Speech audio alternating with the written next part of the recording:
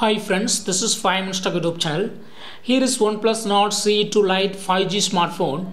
In this video, you will learn how you can customize power button in your phone Oneplus Nord CE2 Lite 5G. This is power button. If you long press this power button, see what happens.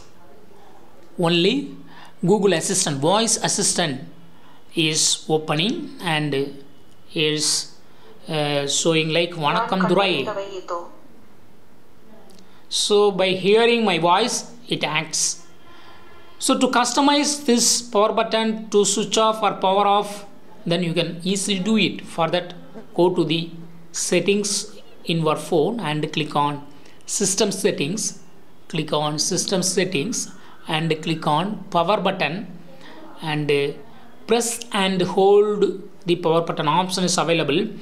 Actually, it is set to voice assistant. By default, it is set to voice assistant, and if you tap on it, you will have other option, power menu, and click on it.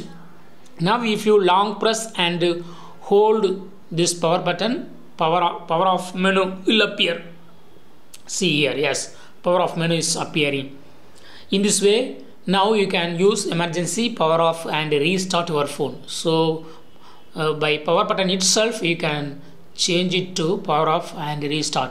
Actually, for power off or switch off, another option is already available. You go to long press, you go to simultaneously press power button and volume up button together.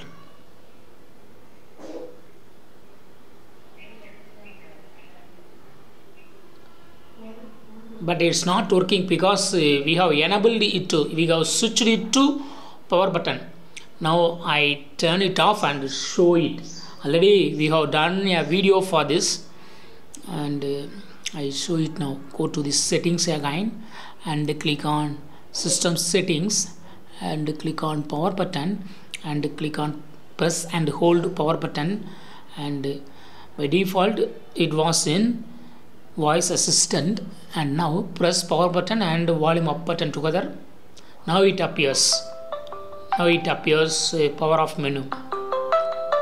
So in this way, you can customize power button itself, and then you can do power. You can bring power off menu in the power button. That's all, friends. Thanks for watching. Bye.